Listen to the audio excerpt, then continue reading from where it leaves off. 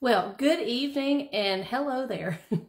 I'm glad to be on with you guys this evening.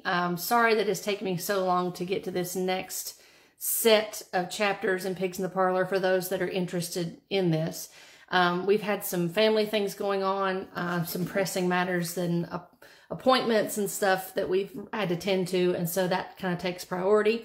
And so I've had some time now to be able to look at these next two chapters, and I hope this is going to be helpful to you. So if you're new to this, I am doing a review of this book here called Pigs in the Parlor. This is a very well-known book that's used in the charismatic church, not by every charismatic, but those that believe in Christian deliverance ministry. And so I have been reviewing it and taking it a couple of chapters at a time, and I'm hoping we'll get to finish it very soon because still got a ways to go, and at times this book can be painful to get through because of some of the information that's in it and some of the teaching and doctrine that's in it. Tonight's chapters are going to be chapter 15 and 16. So chapter 15 is binding and loosing, and then chapter 16 is called pros and cons on techniques and methods. Now, chapter 15, we're just going to dive right in so that way we don't waste time. So chapter 15 begins on page 71 in this book. They begin with saying this: the scripture declares that Jesus has given us power to bind and loose in reference to Satan and his cohorts.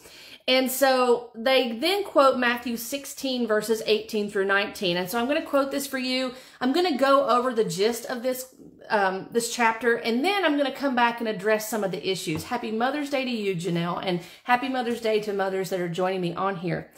So Matthew chapter 16, verse 18 and 19 tells us, "And I say unto thee," and I'm assuming it's in the King James in the book, "And I say unto thee that thou art Peter, and upon this rock I will build my church, and the gates of hell shall not prevail against it. And I will give unto thee the keys of the kingdom of heaven, and whatsoever thou shalt bind on earth shall be bound in heaven, and whatsoever thou shalt loose on earth shall be loosed in heaven."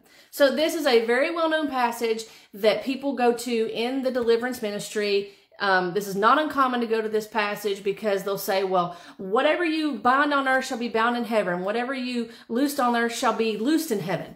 And so what you're going to see here is that there is some contradiction in this of what they're teaching, because when you look at the context of this scripture, unfortunately, it doesn't match up. So we'll get to that in just a minute. But this is a very well-known passage of talking about that we have power to bind and to loose.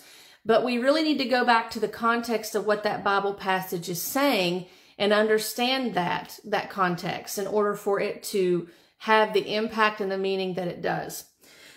So that's their teaching, is that the church has been given authority over the gates of hell. So this is what this is talking about. Then they go on to reference Romans chapter 5, verse 17. And they talk about it in the sense that we are called to rule and to reign now with Christ. So Romans 5:17. And again, I want you to think in your mind, what is the context of the verse? Is it the context of does it mean what they say that it means? We're gonna take a look at that. Romans 5:17 says, "For if by one man's offense death reigned by one, much more they which receive abundance of grace and of the gift of righteousness shall reign in life by one Jesus Christ." Okay, so that one's been quoted in this chapter. They also reference Matthew chapter 12, verse 29, which is also a very well-known passage in deliverance ministry that talks about that the Lord has already bound up Satan, which I would agree with them on that. In that context, Jesus is addressing the Pharisees because they accuse him of casting out demons by Beelzebul. And so he says, can Satan cast out Satan? A kingdom divided against itself cannot stand. And he goes on to talk about the strong man has to first be bound before his house can be plundered. What does that mean? We'll talk about that in a few minutes. So they say in this chapter, the Lord has already bound, and he has given us power to bind again. And they do explain seemingly correct. Again, I would agree with this point. There's a couple of points in this chapter I agree with. That it is correct that Jesus has bound Satan. That he was talking about that in that, but we'll expound on that a little bit more from what that means. And they go on in this chapter to give an example of, Mr. Hammond does. He gives an example of his wife, Ida Mae, and when she worked in a bank, and a man used to come in and he would curse her. He would curse in front of her. He would blaspheme God. He would use profanity. And they say in this book, I'm going to read on page 73, they were just according to them, they were just learning about the demonic, learning about deliverance, and learning about their authority and power. And they go on to say in this page, says she was acting on the word that the Lord had given her. The next time the man came in the bank, he began to curse and blaspheme as usual. She stood a few feet away from him and under her breath began to say, "You demon of blasphemy, God has shown me that it is you. I have power over you to bind you in the name of the Lord Jesus Christ. You cannot curse in my presence and take the name of my Savior in vain." Of course, the man heard none of this, but the demon was hearing plenty. The color drained out of his face, and he began to gulp as though something was stuck in his throat. He never said another word of profanity. From then on, each time this customer came in the bank, she bound the spirits in him, and he could not curse. The other employees noticed the change in his behavior and commented about it. They had no idea what had taken place, but Satan's power had been bound on earth even as it is already bound in heaven. And they proof text this by referring to another passage in Scripture, the second half of 1 John chapter 3, verse 8. For this purpose, the Son of God was manifested that he might destroy the works of the devil. And prior to this, they say, Satan has his strong man appointed over nations, cities, churches, homes, and individuals. God is showing us that these strong men have already been defeated and bound by heaven's power. And then they quote 1 John 3:8. Now, is that what that means? We'll look at that in a minute. Now, that is another popular belief in this doctrine, in this line of belief, is that there are principalities that are most definitely set over each territory. And sometimes the account Daniel is used to support that with the Prince of Persia, that the angel had a hard time. He was battling against the Prince of Persia, and then Michael comes in to help him. That may be possible. Now, the question is, are we supposed to take authority over these principalities in these regions? Are we supposed to find out who they are? And this can really harken back to the Seven Mountain Mandate. If you're not familiar with that, but the Seven Mountain Mandate is something that's been written about and talked about. But the Seven Mountain Mandate talks about how to take over the different seven mountains of culture. And I've read a book about this by Johnny Enlow several years ago that he talks about this, and he expounds on an Old Testament passage in Deuteronomy talking about all the Hittites and the Canaanites and the Jebusites all represent each mountain, and that there is a devil assigned to each mountain, and that he believes he knows what the names of the devils are that are assigned to each mountain of influence, and that the people, especially the apostles in each area influence, need to take those mountains, and before Jesus can't come back until that's done. That again goes to dominion theology. It's a whole other topic, and I've talked about that on my podcast months ago. But I wanted to again talk about this, and let me just say this up front. And I know I've probably said this before in doing some of these. I understand that people are not going to agree with me on this, and I'm not asking that you agree with me. What I am asking you is that you go to Scripture, because I am not the barometer of truth here. What I am trying to help you do, as someone who was part of this type of movement and is familiar with some of this stuff, I'm not an outsider looking in of going, I never participated in casting out demons and things like that. So I know that some people will say that, and they'll try to say, well, you've never cast out demons and you've never spoken in tongues, so you can't say anything. Well, first of all, I don't have to have an experience to talk about it. I have Scripture to go to that I can actually glean from, and that's the ultimate authority that I go to, and that's what we should go to as believers in Christ. But I also know that people are not going to agree, and that's okay. And I'm totally willing to have conversations with people that I don't agree with. I'm not going to get in an argument with people and bicker back and forth and get into ad hominem attacks and block people and do all that stuff. But I am going to have a mature conversation with people that I don't agree with, because that's what we need to be doing. And we need to go back to Scripture. So if you get upset with me for what I'm about to say, please just go back to the Bible and go back to Scripture and most definitely test what I'm saying. but also be willing to test what these people are saying. Because what I find sometimes is that people are not willing to test this. And because that they really love this book, or they love other books, or they love this person or that person.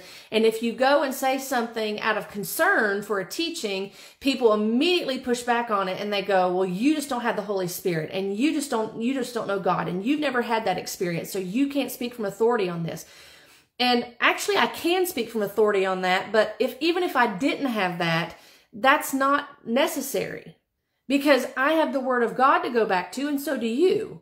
And so we need to look at it in context and make sure. And I have great concerns with this book, as you've seen in other videos that I've done. But one of the things that really is kind of troublesome to me is that there are texts taken out of context in order to prove a point or prove a doctrine in this. So we'll talk about that. They talk about loosing refers to setting the captive free, and they refer to Luke 13 verses 11 through 12, which is the account where the woman had the spirit of infirmity for 18 years, and she was bowed together and could in no wise lift up herself. And when Jesus saw her, he called her to him and said unto her, Woman, thou art loosed from thine infirmity. And they go on to talk about this, about what it means to be loosed in the Greek, which they do list several different definitions for being loosed. But the issue is, when you begin to look up the actual Greek word for in Scripture, for example, when you use like a lexicon, or you're using a concordance or a word study dictionary, whatever you're using in order to understand that word better, it's not like you can take all the definitions of that one word and that's what that one word means in that one context. That's not how it works. So yes, that one word can have those meanings, but that doesn't mean that they mean all the same thing at one time. I hope I said that. I hope I said that okay. I said that clear enough, and it's not clear as mud. But just like with any word that we have in English, there are some words that have a couple of different definitions, but when we say that particular word, it does not mean that it has all those definitions at one time. Hey, Laura. So that's something to take into consideration with this, okay? So the Deliverance Ministry, let's see. Excuse me, I'm trying to read through my chicken scratch here. I'm kind of old school. I'm using my computer and also using paper at the same time, because I enjoy paper, but I also enjoy my computer. They talk about Deliverance Ministry releasing the captive from the bonds of enslavement which Satan has put around them. And so I had a question here. When they say this in the book, they said, the victory over, this is on page 74 of chapter 15. The victory over demon spirits is already won by Jesus. As far as heaven is concerned, every captive is loosed. The principle is the same as in salvation.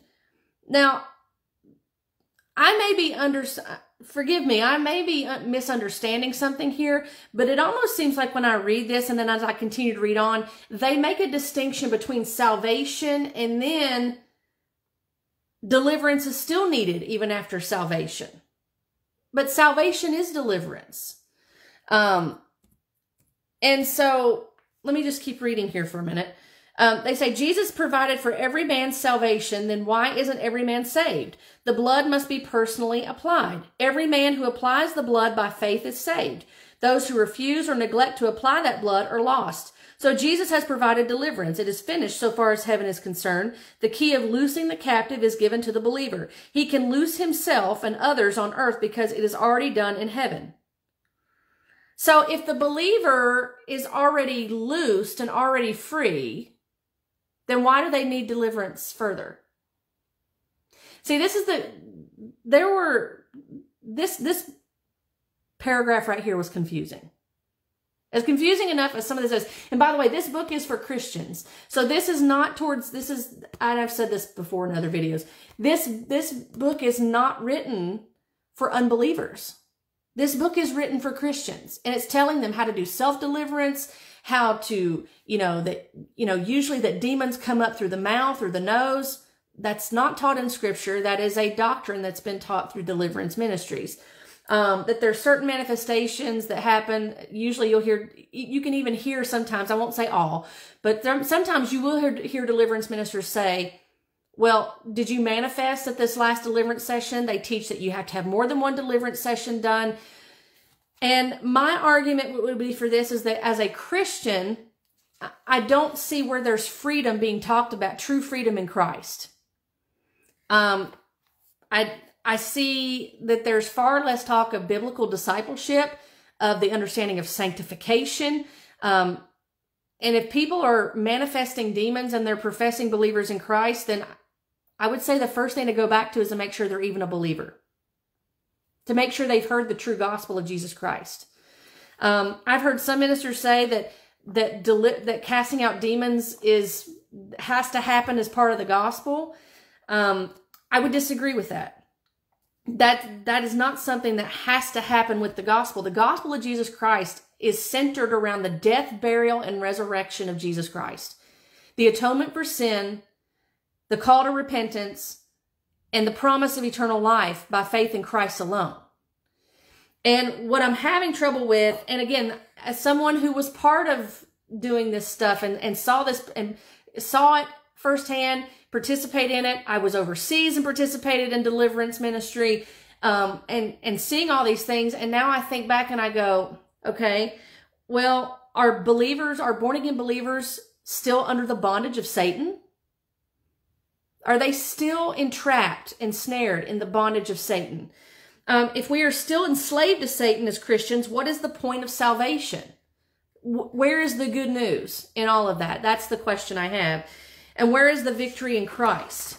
Now, that's not to say that we're not going to go through things in life and that we're not going to... There's three opponents that we face in the world: the flesh, and the devil. In this life, there are three opponents in life that we face: the world, the flesh, and the devil. And I just don't see that talked about a whole lot in deliverance ministry. It's really a heavy focus on demons. And we really need to be heavily focused on Christ and not as a byproduct or secondary as far as, well, we have all the power now because of Christ, so we can go do all this stuff. Well, the gospel needs to be at the forefront of all that we do. Preach Christ and Him crucified. Paul talked about that. That may not be a attractive message, or it may not be a message that, I'm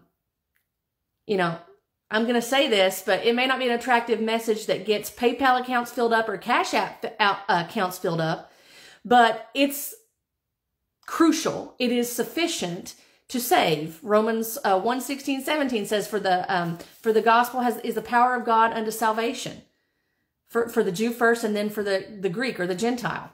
There is tremendous amount of power in the gospel of Jesus Christ. And the concern I have is that there's not a lot of biblical discipleship. There's not a lot of talk of sanctification or teaching on sanctification going on. We have people that are continuing to chase after deliverance ministers. They're continuing to have deliverance sessions. And whether or not they have demons or not is, that's one question to ask. But the next one is, do they even have an understanding of the gospel and all these other biblical doctrines that they need to understand? And to realize that they're in a fallen world and they're going to face things, and not everything's the devil. Not everything's a demon. Okay? So these are questions, these are fair questions to ask. I know some people don't like these questions being asked, but they are fair questions to ask. And I'm going to ask them because I can. Because I'm supposed to as a believer in Christ, and so are you.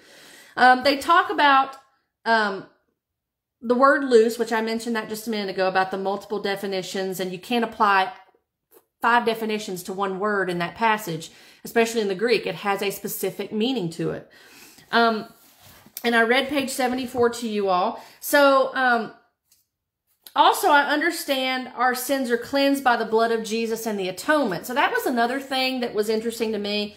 They mentioned here, they said the blood must be personally applied. Every man who applies the blood by faith is saved. Those who refuse or neglect to apply that blood are lost. So I may be misunderstanding what they're saying, but this almost sounds works-based to me. We can't meritoriously do something to save ourselves. It is faith in Christ alone. The Holy Spirit softening our hearts and opening our ears to be able to see and to hear the truth of the Word of God and to be saved. And it made me think of Romans chapter 10, verse 9 and 10. So let me read that real quick. And I hope this is helpful. And again, if you don't agree, it's okay. I've noticed over the past, every time I post something, not even with this, but not necessarily, but whenever I post stuff, it's amazing how the number of followers begin to drop, or friends unfriend, or and stuff. And I just think, okay, well, that's fine if you don't want to listen. But I just find it sad. I find it sad that we're not able to converse about things and disagree and still maintain some sort of conversation or friendship or acquaintance or something like that, to continue to have the dialogue. But that's the culture we're in right now. So Romans chapter 10, verse 9 and 10 says, because if you confess with your mouth that Jesus is Lord and believe in your heart that God raised him from the dead, you will be saved. For with the heart one believes and is justified, and with the mouth one confesses and is saved. Now, justification is a one-time thing, and that is done at the moment of salvation. That's a legal term where we are we are in right legal standing, if you will, before God through salvation. That is a one-time thing. And then sanctification is an ongoing process. We see this in the Word of God. We see this in Scripture. And so that is something that we as Christians need to understand. And that does not give us that does not give us a reason to sin or, greasy grace or anything that anybody talks about like that. But it helps us to understand that there is still a continual process. We're not glorified. I mean, last time I checked, I'm not in my glorified body. I don't know if you are, but I'm not. And so I need the Savior. I need the Lord and Savior, Jesus Christ, to be ever interceding for me. I need to have that access to where I can go boldly before the throne of grace, to have that fellowship with God. I need that. I haven't arrived, and I would dare say that you haven't either. So that's why we need the Savior. And that's good news. This is not something that helps us to go, well, we can do whatever we want. People will read into that and they'll say, well, you just believe that you can just sin and do whatever you want. No, I don't, because I've read 1 John. And 1 John clearly says that those that are in Christ, they do not keep on sinning. That is, those that keep on sinning and doing that, they habitually do it and they make it a lifestyle. There's no conviction from the Holy Spirit. There's no inward transformation. Their heart has not been changed. It has not been cleansed by Christ. They don't understand what it truly means to be born again, to be regenerated. There's no evidence. There's no fruit in their life in bearing with keeping with repentance. There's a difference in that. So 1 John, if you haven't read that, read it. 1 John's great to help us understand that. And it also helps us to see that John was dealing with the Gnostics of that time. There's a lot of different things you can learn from John, that he was addressing the Gnostics that were questioning the physical resurrection of Christ. They were disparaging the body versus the spirit, and they were basically referred to as antichrists by John. So he was addressing some of these things and addressing the fact that Jesus did in fact resurrect, and he did come in the flesh, and that there was an incarnation as opposed to what they were saying. So again, another topic, another day. So I do agree with them. They did talk about the end of this book in this chapter. I'm sorry, in chapter 15. They talk about that it is not within the authority of men to command angels. And I would agree with that. And they say that it is extremely dangerous to elevate angels to a higher role than is established in Scripture, for one thereby begins to look to angels for help rather than to the Lord, and that it amounts to idolatry and may soon degenerate into a worship of angels, which is altogether forbidden. And they reference Colossians 2:18. So I would agree with them on that. We are not to worship angels. We can't command angels, by the way. Those are the Lord's angels. So there are people out there that teach that you can command angels and that you can loose angels. There's no such biblical passage to tell you that that takes place by your doing. And not even under authority. And by the way, we are under authority. We do have some authority in the world, in the earth, as believers, but we are under authority. We are under authority. So I do agree with them in that sense. about angels. And then they said at the end of this chapter, to reiterate, the binding refers to Satan and demons, and the loosing to the person who has been bound by the forces of darkness. Satan is bound, the victim is loosed. This is what happens as a result of an effective deliverance ministry. Now, let's take a look at this before we move on to chapter 16. Matthew chapter 16, verses 18 through 19. What in the world does this passage mean? Well, I looked up on gotquestions.org. This is a good place to go if you have some questions. There's lots of other good places to go, I'm sure, but this is a really good place to go. So gotquestions.org, I typed this in, and lo and behold, there was a question up. It said, what does the Bible mean by binding and loosing? So they talk about here, I'm just going to read a little bit. The concept of binding and loosing is taught in the Bible, Matthew 16:19. And in this verse, Jesus is speaking directly to the Apostle Peter and indirectly to the other apostles.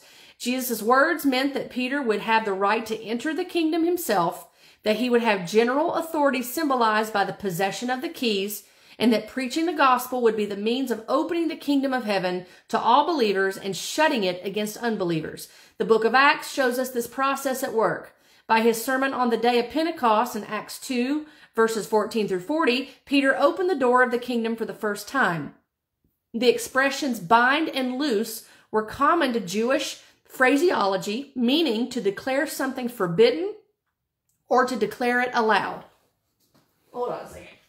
I brought my water. All right. It says Peter and the other disciples were to continue Christ's work on earth and preaching the gospel and declaring God's will to men, and they were armed with the same authority as he possessed. And it goes on to talk about Matthew 18, that this is also a reference to binding and loosing in the context of church discipline. Which, by the way, that passage that people like to quote, where 2 or 3 are gathered, I am there in the midst of them, in the context, that deals with church discipline, just as a side note.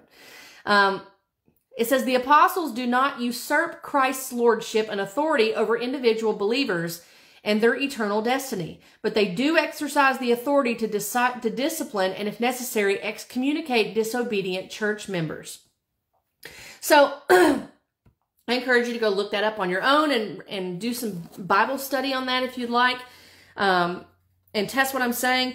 So Jesus is speaking to Peter and to the other apostles indirectly, and he's telling them that they have been given, the Pharisees would have recognized this, by the way, when they heard the binding and loosing. If I'm not mistaken, in the passage, they were not happy when they heard that, because they realized that Jesus is speaking their language, and they understand that what it means is that the apostles have been given the authority by Christ to say if a person can or cannot enter the kingdom of God, and that would be based on that person's receiving of the gospel. Receiving of the good news of Jesus Christ, repentance for their sin, the atonement for their sin, cleansing them from all unrighteousness, the promise of eternal life because of his resurrection from the grave. So that's the power they had. That is not a proof text to say that we have all this power to bind and loose. And by the way, I would also challenge, as I have before on these lives, I would challenge where believers are told to bind up Satan. Because angels didn't even bind up Satan. This is talked about in 1 Peter. It's also talked about in the book of Jude. That angels didn't even rebuke Satan or bind Satan. So we're not told to do that. And another thing I see happening too with deliverance ministers, because sometimes I can't help myself but to watch even like Zoom calls with deliverance ministry. There's actual things about that if you're not familiar. There's Zoom calls out there where people do deliverance ministry over Zoom. And there are ministers that will start binding up Satan and then they're binding up all these other spirits. And it's almost like they're kind of pulling out from different areas and just like a shotgun approach. But also too, I mean, it goes without saying, Satan is not omnipresent. So we can't just speak out into the air and speak to demons or speak to them. I think the last time I did one of these, it was several weeks ago. They gave the account in this book where they were talking from hundreds of miles away to the demons. You don't see that practice in Scripture at all. And I'm going to stick with Scripture. regardless of anybody's personal account, personal testimony, as far as that's concerned, outside of the Bible and saying these things, we don't see a precedent like that in Scripture to be doing that. And when we see devils being cast out, they were either in the presence of Jesus or they were in the presence of the apostles, indwelling those people. They were testifying of Christ, by the way. The demons were testifying of Christ because they knew who Jesus was. And we see that they were cast out in the presence of that person. We don't ever see any accounts in Scripture of someone praying hundreds of miles away and or casting out demons hundreds of miles away. Okay. Again, I may get pushback on that. Again, I encourage you, go back to Scripture. Go back to Scripture. The next context I wanted to look at was in Romans 5:17. So Romans 5:17, and I'm going to turn there in my Bible because I think we need to read some context here. They referenced Romans 5:17 in the fact that we are to rule and reign now, and that we do this through binding the power of the devil and loosing the captive. So let's read what Romans 5:17 actually means. Let's back up to verse 12 so we can see the context of it. Therefore, just as sin came into the world through one man, and death through sin, and so death spread to all men because all sinned, for sin indeed was in the world before the law was given, but sin is not counted where there is no law. Yet death reigned from Adam to Moses, even over those whose sinning was not like the transgressions of Adam, who was a type of the one who was to come. But the free gift is not like the trespass. For if many died through one man's trespass, much more have the grace of God and the free gift by the grace of that one man, Jesus Christ, abounded for many. And the free gift is not like the result of that one man's sin. For the judgment following one trespass brought condemnation, but the free gift following many trespasses brought justification. For if, this is the verse they quoted, for if, because of one man's trespass, death reigned through that one man, much more will those who receive the abundance of grace and the free gift of righteousness reign in life through the one man, Jesus Christ. Verse 18, therefore as one trespass led to condemnation for all men, so one act of righteousness leads to justification and life for all men. So this has nothing to do with binding up demons and loosing people from the power of Satan, which essentially what we could say is, and it doesn't mean that people have demons, but the God of this world, the little g, is Satan. And he is ruling over this world and we know that because sin still abounds. And he was the one that helped to bring sin into the world because of rebellion. Adam rebelled against God. It says that death came through Adam because he rebelled against God through the one man. But then what Christ did, he redeemed people. And he justified people. There we go again with that word justification. The right legal standing before God.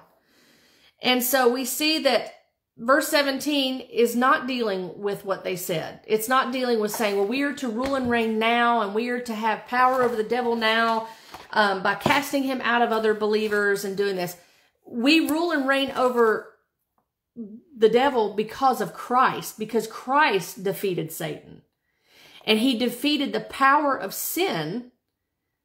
And as a believer in Christ, we are saved from the penalty of sin. And then through sanctification, we are saved from the power of sin. The Holy Spirit comes to indwell us so that we can know how to overcome, so we can kill sin, so that we can be led by the Spirit and not by the flesh, so that we are regenerated, so that we walk in the ways of God, so that we testify him, so that we walk in a manner worthy of the gospel of Christ, so that we glorify Christ, so that we're made a new creation, that old things have passed away and the new has come. That sounds a whole lot better news than to continue to tell professing born-again believers, well, you still need to have deliverance done. You have a demon. Yeah. So, yeah, Romans 5:17 in the context is not talking about demons.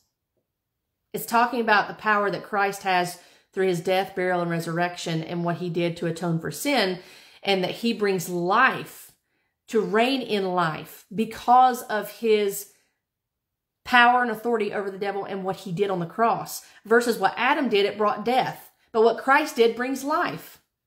That's the difference. So if a believer can still have demons dwelling in them, then where's the conquering? Where's the conquering of Christ over Satan? Doesn't sound like there's a lot of victory there. Again, I know some may disagree, and it's okay. I want to give you food for thought here. And again, as someone who was once part of this movement and participated in things like this, I want to give you some food for thought. And not just read these books and think, oh, they're so great, and they're so wonderful, and they're so anointed, and you're not even doing what you should be doing as a believer, which is being a good Berean. You should be testing it to make sure that it is what it says is so. It doesn't matter who wrote it. I don't care if that person has 1 million followers. It needs to be tested because it's not scripture. And if they're referencing scripture, that needs to be tested too. The last thing in this book I want to talk about, they talk about 1 John 3:8, the second half. So they said 1 John 3:8b. So let's go to 1 John chapter 3. 1 John chapter 3. I'm going to read, let's see. I'll read verses 1 through 10. I think that'll give us some context there because they talk about, again, to go back to the context, they said, Satan has his strong man appointed over nations, cities, churches, homes, and individuals. God is showing us that these strong men have already been defeated and bound by heaven's power. And then they quote, for this purpose, the Son of God was manifested that he might destroy the works of the devil. For what purpose? So they quoted the last half of that verse, so we don't know for this purpose. For what purpose? Let's read. 1 John chapter 3, verse 1. See what kind of love the Father has given to us, that we should be called children of God. And so we are. The reason why the world does not know us is that it did not know him. Beloved, we are God's children now, and what we will be has not yet appeared. But we know that when he appears, we shall be like him, because we shall see him as he is. And everyone who thus hopes in him purifies himself as he is pure. Everyone who makes a practice of sinning also practices lawlessness. Sin is lawlessness. You know that he appeared to take away sin, and in him there is no sin. No one who abides in him keeps on sinning. No one who keeps on sinning has either seen him or known him. Verse 7, little children, let no one deceive you. Whoever practices righteousness is righteous as he is righteous. Verse 8, this is the whole thing of verse 8, okay? Not the second half, the whole verse of verse 8. There's another reason why you got to pay attention when people are quoting verses in their books that they're writing, because they're quoting the second half of something and it has nothing to do with what they're talking about. Nothing. This has nothing to do with the demons. Verse 8, whoever makes a practice of sinning is of the devil. Now, it does mention the devil, but it doesn't mention that these are believers that need devils cast out is what I'm getting at. Whoever makes a practice of sinning is of the devil, for the devil has been sinning from the beginning. And he already said a few verses prior to that, whoever keeps on sinning does not know God. They're not believers. So he's addressing believers in Christ and telling them whoever keeps on sinning, it's of the devil because they are in agreement with the devil. Because the devil is the little g of this world. He is the god of this world. For the devil has been sinning from the beginning. The reason the Son of God appeared was to destroy the works of the devil. So we see here, again, this has nothing to do with principalities being set over nations and cities and all these other regions, and that we are to have rule and reign over them based on 1 John 3:8. Excuse me. It has nothing to do with that. So this is why I just want to encourage you, please go back to the Word. Please go back to the Word. It is so important that we go to the Word. Now, the second chapter, we'll try to get this finished up here. So, and I'm sorry I have to do this so late, but I have young children, and so I have to get them to bed, and I have to work with the time that I have. So if you can't watch it now, you can always come back, watch it later if you want to watch it. If you don't want to watch it, it's okay. Chapter 16, pros and cons on techniques and methods. So I want to read a little bit on page 77 on chapter 16. They basically talk about creating rules and the drawback of making rules in deliverance ministry, but then they go on to actually create rules and doctrine. So they kind of negate what they're saying a little bit, but nevertheless. They say, I have observed that different persons involved in deliverance ministry utilize somewhat different methods. This is understandable inasmuch as the Bible does not give much detail as to methods employed by either Jesus or his disciples. And it doesn't give detail. But we do see a lot of detail being given out today for deliverance ministry. We must not get bound up in little rules which we have made for ourselves. How do such rules come into being? If we get success through using a certain technique, then we are prone to conclude that it was the technique that did the trick. I have found that the Holy Spirit enjoys variety and that we can rely upon him for whatever technique is required. Okay, so they're discussing the drawbacks of having rules for deliverance. But yeah, as you're going to see as we go through here, they tend to establish rules. And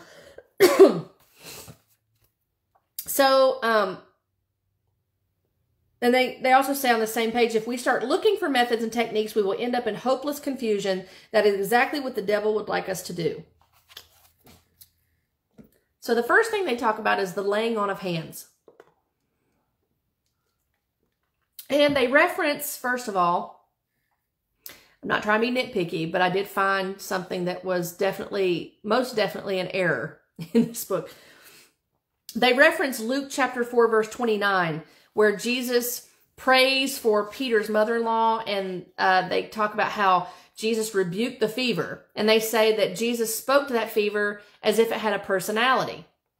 Well, that's actually not the right verse. So when you go to Luke 4:29, that's actually talking about when Jesus was in Nazareth and the people were so angry with him because of some of the things that he said to them that they grabbed a hold of him and took him up on top of a hill, and they took him on the edge of a cliff to throw him off.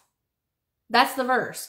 But when you go to Luke 4:38 and 39, that's where you actually see. So that was probably just an honest mistake on their part, which how many of us have made that honest mistake?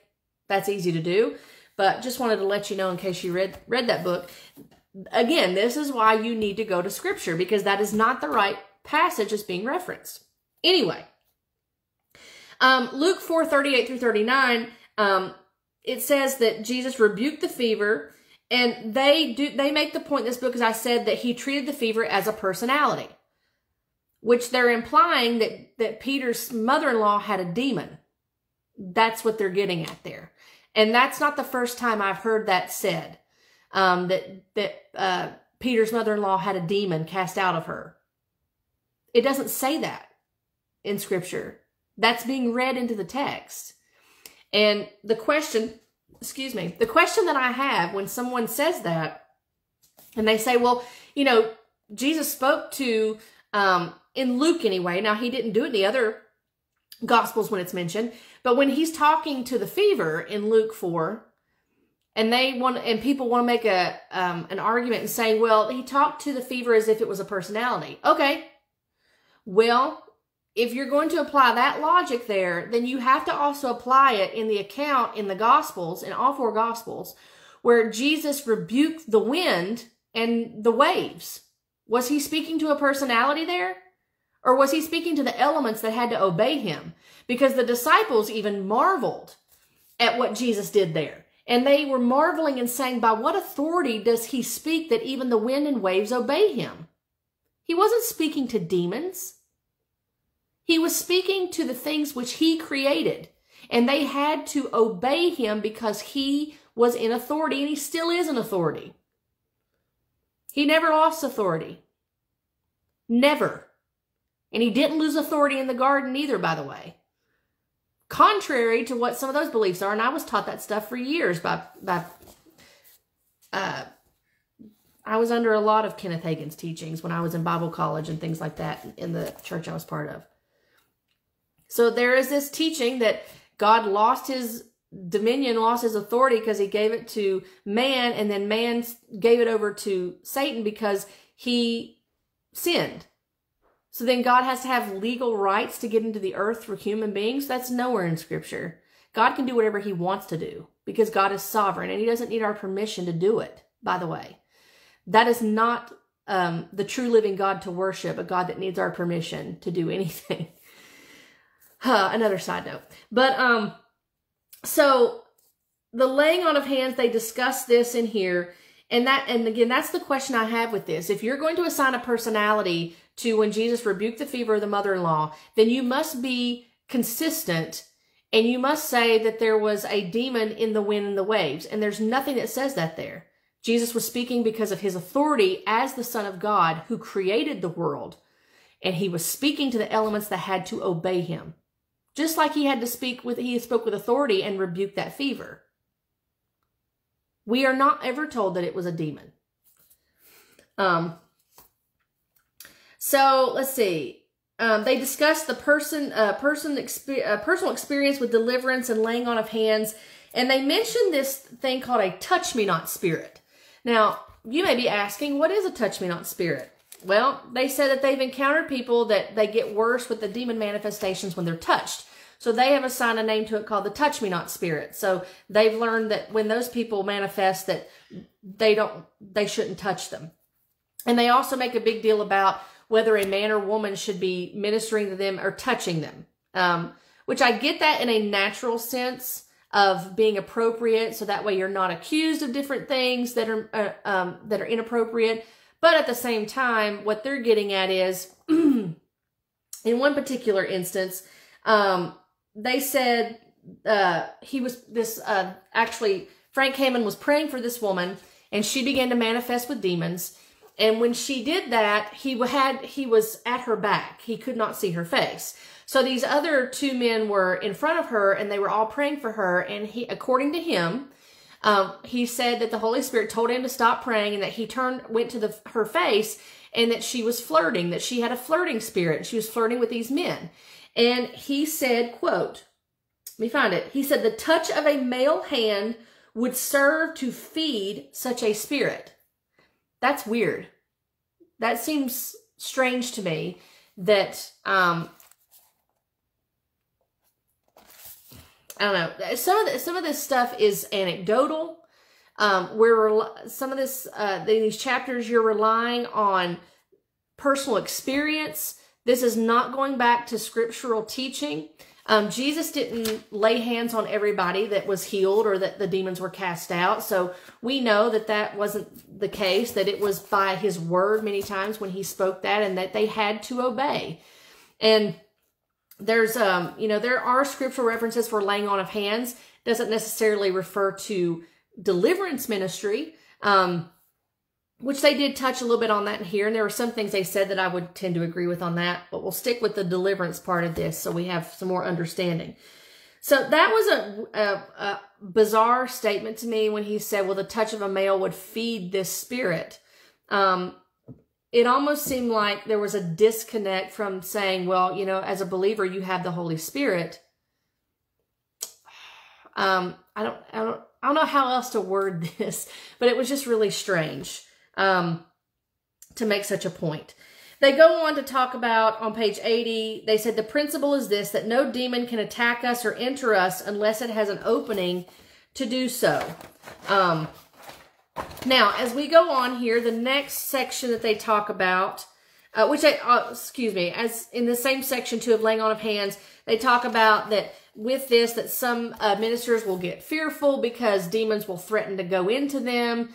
And again, this is all based on this teaching of believing that Christians can have indwelling demons, but then saying at the same time, well, it's the power of the Holy Spirit in me that casts out demons, but you're allegedly casting demons out of born-again believers that have the indwelling of the Holy Spirit. So do they have a different Holy Spirit than you do?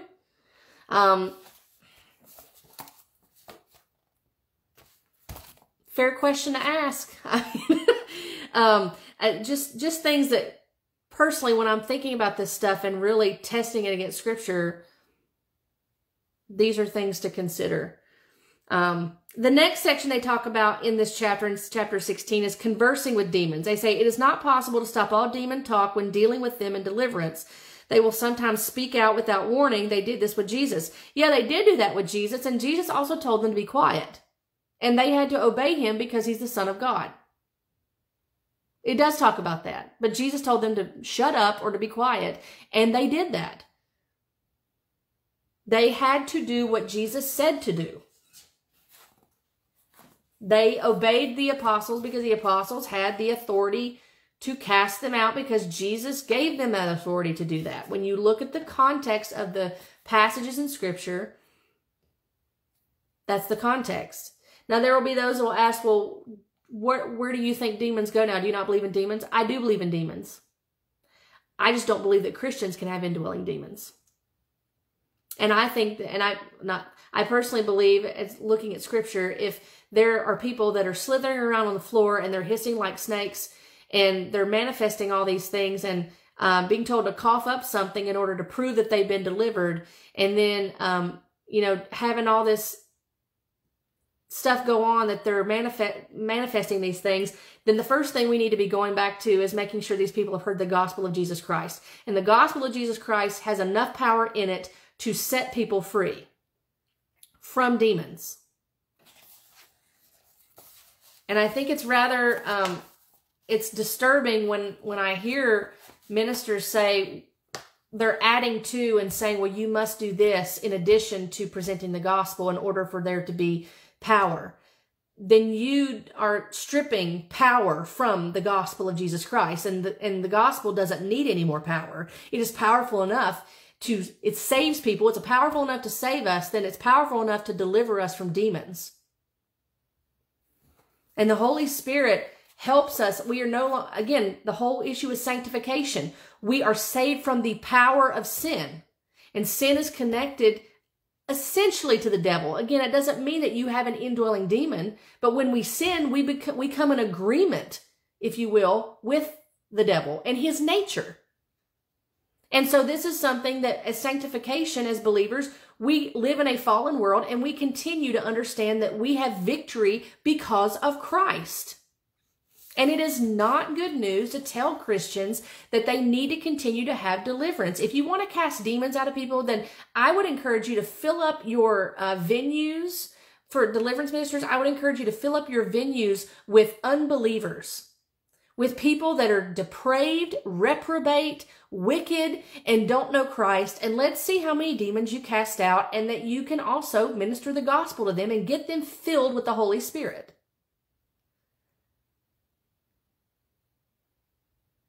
I mean, there are people that testify to not actually doing this whole thing of, you come out, devil, I bind you, what's your name? Putting a mic. Okay, that's another thing. I'll just get on this quick tangent. Those people that you see putting a microphone up to people's mouths and letting that demon talk, you know what's happening right there? That is a whole soap opera taking place in a drama for added effect in order to pump up the crowd and add more excitement. And it's ridiculing that person. That should not be going on. We are not told in Scripture to converse with demons. If there was even a true demon there, we are not told to converse with demons. Just because one account in Scripture where Jesus speaks to the man of the Gadarenes that had the legion of demons, which the argument could easily be made that that instance took place because Jesus showed that he had authority over that many demons. And they had to have permission to go into the pigs, by the way. They couldn't go on their own. They had to ask for permission from Jesus to do that. So that one text people will use and say, well, we can talk to demons. That is not a prescriptive text. It is descriptive. We're never told to do that. If you want to cast out demons, then start with the gospel. Start ministering. Make sure you know what the gospel is. Make sure that you can minister the gospel according to Scripture, which the gospel, by the way, is not your testimony. Your testimony is valid and it's valuable to help people understand what Christ has done in you, but that is not the gospel. The gospel is centered on the death, burial, and resurrection of Christ, and we know that by the Scriptures. And if we can't tell people what the gospel is according to Scriptures, then we've got a big problem.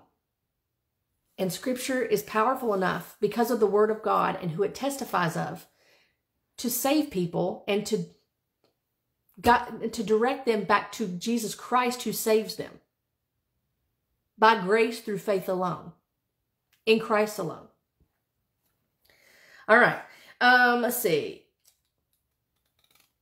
So, hold on a second. Okay.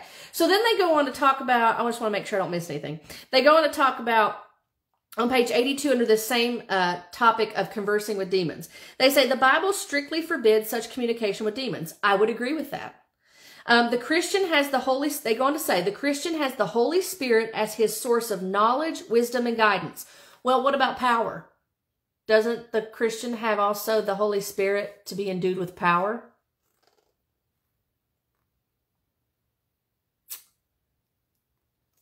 You see how, I mean, again, I know people are going to disagree, but do you see how this begins to crumble some of the deliverance ministry teaching and doctrine that's been perpetuated for years from these books? When you tell people, you speak out of one side of your mouth and you say, well, the Holy Spirit gives you guidance and knowledge and wisdom, but you're a Christian, you can still have demons. But the scripture tells us that we're endued with power, that we can kill sin by the Spirit, according to Romans 13. So, which is it? We have power over demons. Greater is he who is in us than he who is in the world. That's interesting. So, does the Christian have the Holy Spirit as the source of power over demons? Something to consider. The next topic they go to in chapter 16 is interruptions during ministry. They say the minister must realize that he is the servant of the Lord Jesus, and moving in the power and authority granted him, he and not the demon's power is in command of the situation. A ministry may be prolonged. When I say ministry, they mean a deliverance session. It can extend over several hours. The one being ministered to, as well as the deliverance minister, may need a few minutes to rest. It is usually convenient to break the ministry after a group of spirits has been cast out. No ground is lost when such a break is taken. You simply begin where you left off. Is that practiced in Scripture?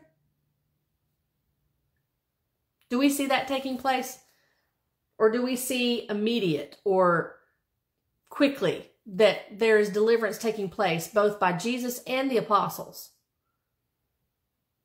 Do we see that there's a break and we begin to say to people, hey, can you just tell that demon to temper down? And I know I'm being facetious when I say this, but this is kind of like the picture that's painting. Well, you know, we'll just deal with these other demons in a little bit. We need like a 10-minute break.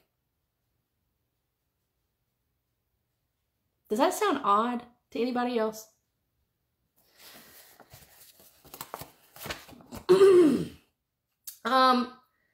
So, if the believer is in command, why is a break necessary? Because that kind of seems like the demon's in command, really, in an indirect way. If we're having to take a break and it's not wanting to come out,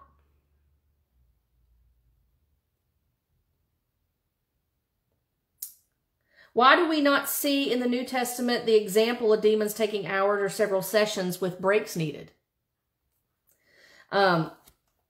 A few things to consider. And then the last thing is the positions of the body. So they talk about, since demons are expelled primarily through the mouth or nose, that's a doctrine, by the way. This is not taught in Scripture. And again, I know that there are people that will say, well, I've seen this happen and I've experienced this, but your experiences must be tested against Scripture. And we need to be testing ourselves to see if we're in the faith. 2 Corinthians 13:5.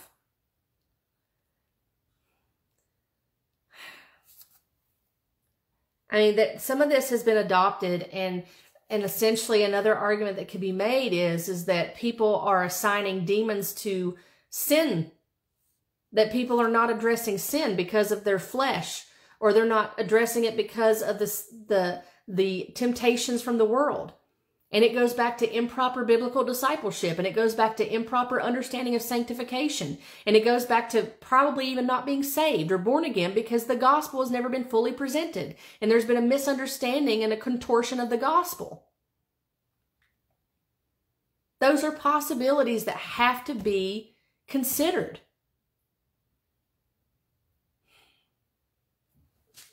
They have to be considered. So there's no teaching in the Bible that tells us that demons come out through the mouth or the nose. There's no teaching or doctrine that supports having buckets or trash cans for people to vomit in. There's no support in Scripture for saying that that person has to manifest for a demon to come out. And again, when you're talking to born-again believers, there should be a red flag here. Should be a red flag. A doctrine has been created with that. They go on in the last part of this, and we're almost done. The last part of this, they give an example of a man with demons at a meeting. And this, Frank Hammond was at a meeting where a minister, a prominent minister, he says, that was in deliverance, was conducting a group deliverance. He said it was a large meeting, over 100 people were there, and they had gone forward for deliverance. And the minister asked for those who had experience in deliverance to mix in with the group to assist. One young man near me was immediately taken over and fell to the floor. He was coughing violently, and the demons were coming out with phlegm from his mouth. It was in the summer, and the air conditioning had gone off, and it was unbearably hot. A little crowd had gathered around, and I could see that the man was getting extremely uncomfortable. He had paused in the process of deliverance. Again, that seems very strange to me, that someone takes a pause in the middle of deliverance ministry. And Frank Hammond says that he suggested that the man sit up for a few minutes, and then he says another deliverance minister rebuked him, saying that this man needed to be in a specific posture in order to get delivered, and that he disagrees with that because that's not necessary. So you'll see even discrepancies between deliverance ministers, that they don't agree with different things. They've created their own different beliefs and doctrines and practices and such with that. So that's the end of my notes. That was abrupt. Okay, so that took us through chapters 15 and 16 of Pigs in the Parlor. So again, I hope that this was helpful. I'm trying to do a couple of chapters at a time, and I don't look forward to getting to chapter 21. That's the chapter I may have to do by itself because it's a bit longer chapter. That's the chapter on schizophrenia. It's a very disturbing chapter. There's extra biblical revelation that's been established by Ida Mae Hammond in that, and essentially saying that anybody who has schizophrenia has demons. And, you know, again, before I get off here, let me just say this. I was one of these people that used to believe that there were many demons assigned to a lot of issues. And when people acted out or had things that happened, or if they had physical ailments, it was immediately, well, the devil's just attacking. The devil's just doing this. The devil is doing that. And I understand that the devil is real. The devil is real. Demons are real. Biblical spiritual warfare is real. I'm not denying that.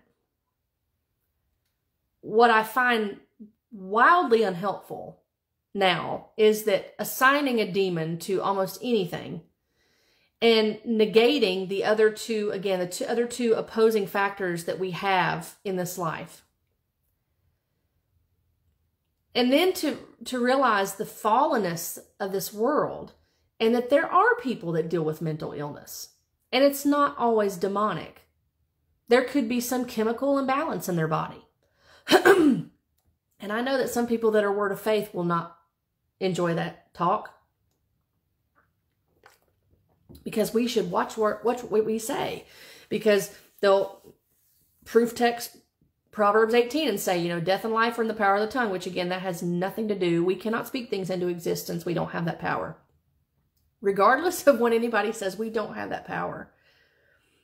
We can encourage and discourage. We can certainly influence people's lives and our own lives by the things that we say and the things that we do. But we don't have the power to create with our words like God does. But there are people that deal with mental illness in this world. There are people that have chemical imbalances. There are people that have different things. And it's not because they have a demon. It's because we are in a fallen world that is not redeemed yet. That it's still, it's been subjected to futility, according to Romans 8. And it's groaning and it's longing for the revealing of the sons of God. Not because of who we are, but because when that happens, that means the newness is coming in fullness. And there's no more futility any longer. And things will be as they were intended to be by God's will. And when I read things like this and I see this whole chapter devoted to dealing with schizophrenia and assigning multiple demons to schizophrenia, I can't imagine the amount of damage that does to somebody who probably doesn't have a demon, that they really have a mental illness because of the fallenness of this world, because of sin and rebellion that came in through Adam, and that there are things that people are dealing with, and they need the gospel first and foremost, and praying that they're healed, praying that God would renew their minds, would restore them. And God is able. He heals and he does miracles. Not by our will, not by our command and demand. He does them according to his will. And again, that's not something that we like to hear, but that's what Scripture tells us. So if you hold to deliverance ministry, I would strongly encourage you. And when I'm saying deliverance ministry, I'm saying people that are teaching that they only do deliverance ministry on Christians, and that they are perpetuating this doctrine of you have to have deliverance, you have to do these certain things. You can still have indwelling demons, even though you have the indwelling of the Holy Spirit within you. They try to compartmentalize between body and soul and spirit in that aspect. And you're holding to this doctrine. Please go back to Scripture. Please don't assign a demon to everything. Realize that you're going to go through things in this world, and the devil's not attacking you. It's not Satan. I'm sure Satan has got far bigger fish to fry. Certainly we can be outwardly attacked as believers. I do believe we can be outwardly attacked, and we can certainly be influenced in this world by the things that are essentially demonic, because if sin agrees with, if there's sin taking place, it is lawlessness, is what we read in 1 John 3, and that it's an agreement with Satan, essentially. But that doesn't mean that there's a demon behind everything. And assigning a demon to everything is avoiding accountability. And we're not going to be able to stand before God and to say, well, the devil made me do it. I didn't sin. I didn't have whatever it is that we have. Oh, I didn't have this. I didn't have a lying problem. I didn't have a sexual immorality problem. That was a demon that did that. I didn't do that. You're not going to be able to use that. We can't. And as believers in Christ, we stand before Christ, before God, justified, because we are clothed, we are hidden in Christ. We're clothed in his righteousness. His righteousness has been imputed to us, and in return, our sin has been imputed to him. He's atoned for it. So we stand before the Father justified. And then as believers, we continue on to be sanctified through this life. We walk in the ways of the Lord. We are led by the Spirit, not by the flesh. And we must know what Scripture says. And we must know what it says in context in order to do that. So, I hope this helps somebody. And if you get mad at me, then I'm sorry. But I'm not going to quit talking about this stuff, because it does help people. I get messages quite frequently that this stuff helps people. And I get messages that are not so nice. And I just have to be okay with that and realize that I'm going to keep saying things and speaking the truth according to the Word of God. And that's it. Because I want to please him. I'm not concerned about pleasing man. If I was, I would continue to do what I was doing. I could easily, I'm sure I could easily spout out some prophetic words and do all the other things I used to do. And I'm sure I would gain lots of followers. And in fact, since doing all this, that's been exact opposite. And it's okay. It's okay. So, I hope that you'll join me for next time when we look at the next 2 chapters. And I hope to be able to do that soon.